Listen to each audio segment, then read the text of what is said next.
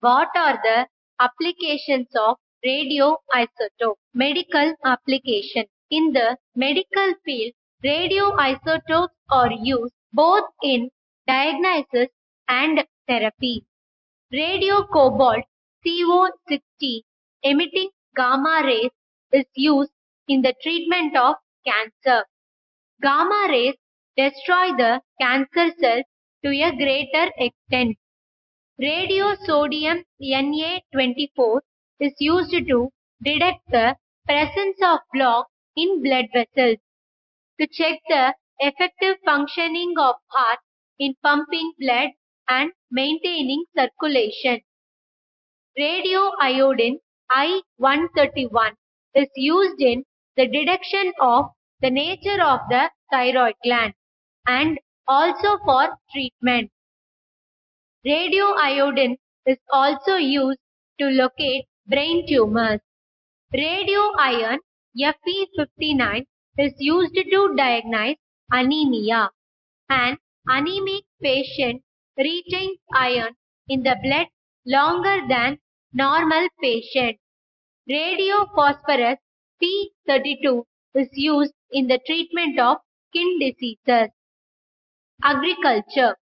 In agriculture, radioisotopes help to increase the crop yield. Radiophosphorus P32 incorporated with phosphate fertilizer is added to the soil.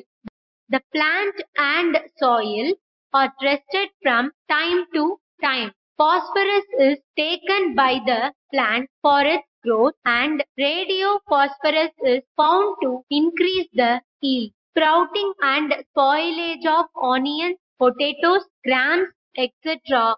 are prevented by exposure to a very small amount of radiation. Certain perishable cereals remain fresh beyond their normal lifespan when exposed to radiation. Industry. In industry, the lubricating oil containing the radioisotope is used to study the wear and tear of the machinery.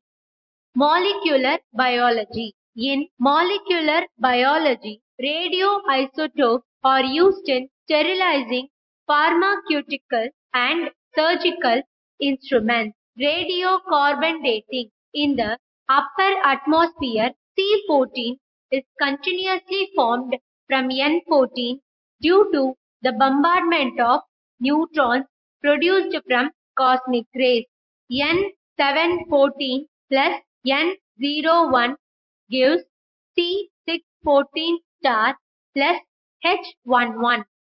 The C14 is radioactive with half-life of 5570 years. The production and the decay of C14 are in equilibrium in atmosphere. The ratio of C14 and C12 atoms in atmosphere is 1:10 to the power 6. Hence, carbon dioxide present in the atmosphere contains a smaller portion of C14. Living things take C14 from food and air. However, with death, the intake of C14 stops and the C14 that is already present begins to decay. Hence, the amount of C14 in the sample will enable the calculation of time to death. That is, the age of the specimen could be estimated. This is called radiocarbon dating. This method is employed in the dating of wooden elements, leather clothes, charcoal used in oil painting, mummy, and so on. Please subscribe our channel for more videos and educational contents.